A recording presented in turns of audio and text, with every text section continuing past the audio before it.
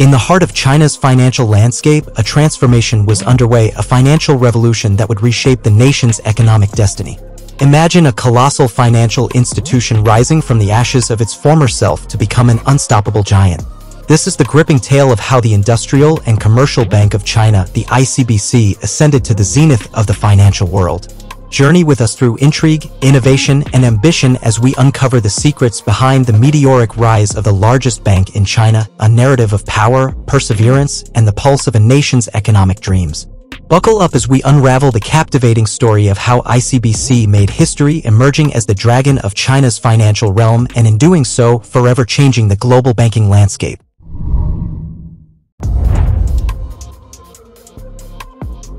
The Industrial and Commercial Bank of China, ICBC, was established in 1984 as a state-owned commercial bank. It was the first commercial bank in China to be established after the country's economic reforms began in 1978. ICBC was created to support the development of China's rapidly growing economy, and it quickly became one of the largest banks in the country. In its early years, ICBC faced a number of challenges. The Chinese banking system was still underdeveloped, and there was a lack of experienced banking personnel. Additionally, ICBC had to compete with other state-owned banks, which were also receiving government support. Despite these challenges, ICBC was able to grow rapidly. By the end of 1988, ICBC had over 200 branches and over 100,000 employees. Today, ICBC is one of the largest banks in the world. It has over 16,000 branches and over 450,000 employees. ICBC provides a wide range of products and services to its customers, including corporate banking, retail banking, and investment banking. ICBC also has a significant presence in the international market, with branches in over 50 countries. Industrial and Commercial Bank of China, ICBC, was founded in 1984 as part of China's economic reforms and opening up policies. The bank quickly adapted to the new economic environment, expanding its operations and services to meet the needs of Chinese businesses and consumers. One of the key ways that ICBC adapted to China's economic reforms was by expanding its international presence. The bank opened its first overseas branch in Hong Kong in 1985, and it has since expanded to over 50 countries and regions. ICBC's international presence has helped Chinese businesses to trade and invest overseas, and it has also helped to attract foreign investment to China.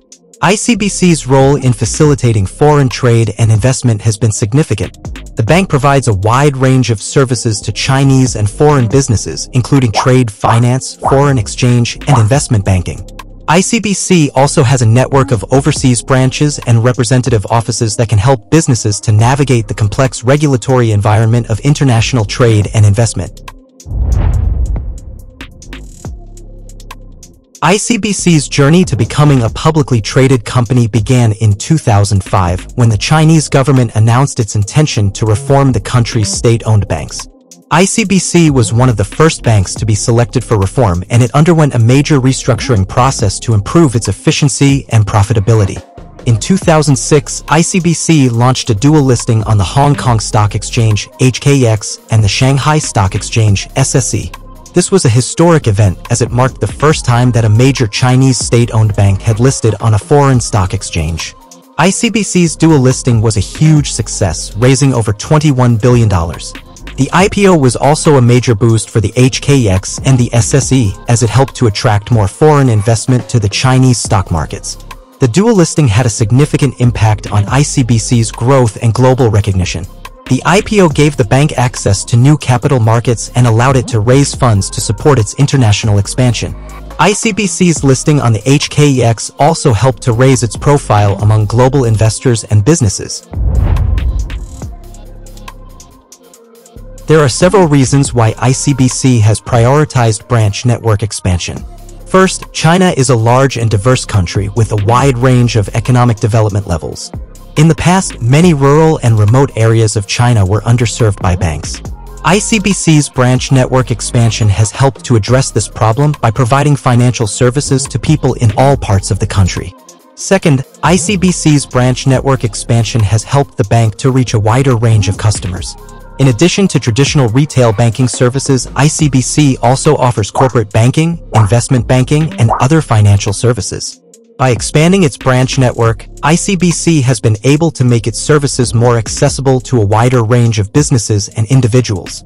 Third, ICBC's branch network expansion has helped the bank to build stronger relationships with its customers. By having a physical presence in communities across China, ICBC is able to better understand the needs of its customers and provide them with more personalized service.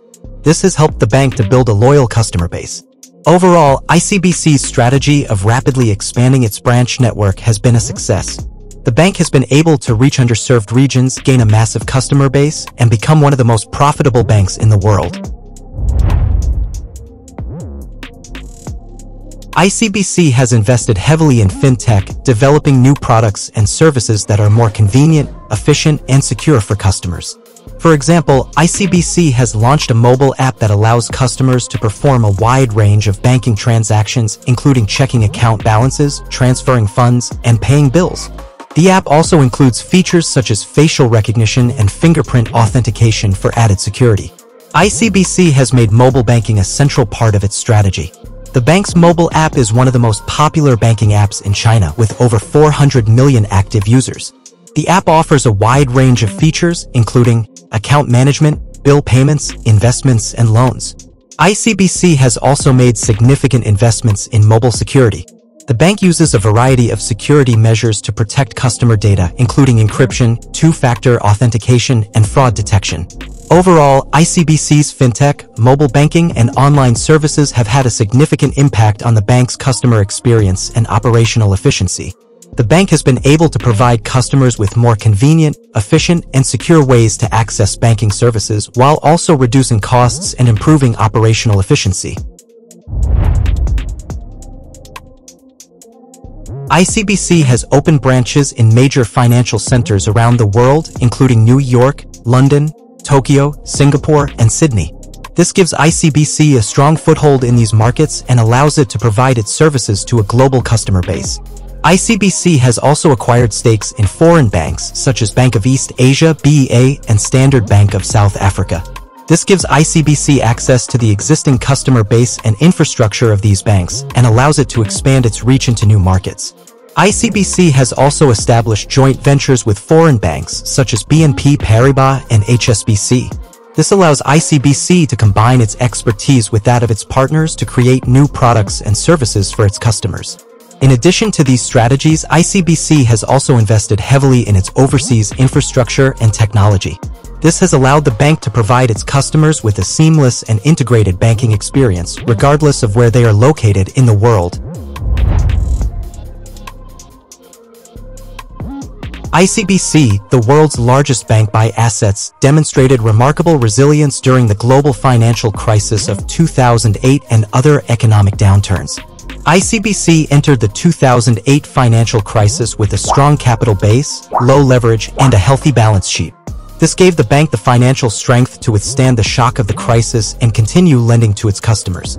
ICBC has a diversified business model with operations across a wide range of segments, including retail banking, corporate banking, and investment banking. This diversification helped the bank to mitigate the impact of the crisis on any one segment of its business. ICBC is a state-owned enterprise and benefits from the support of the Chinese government.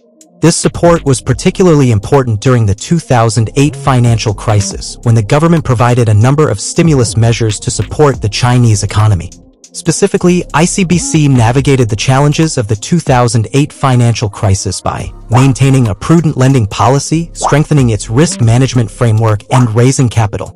ICBC's resilience during economic downturns is a testament to the strength of the bank's business model and its commitment to its customers.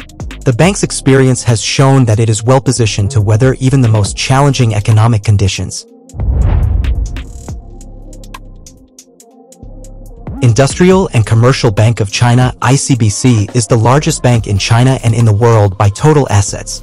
It is one of the big four state-owned commercial banks in China, along with China Construction Bank, Bank of China, and Agricultural Bank of China.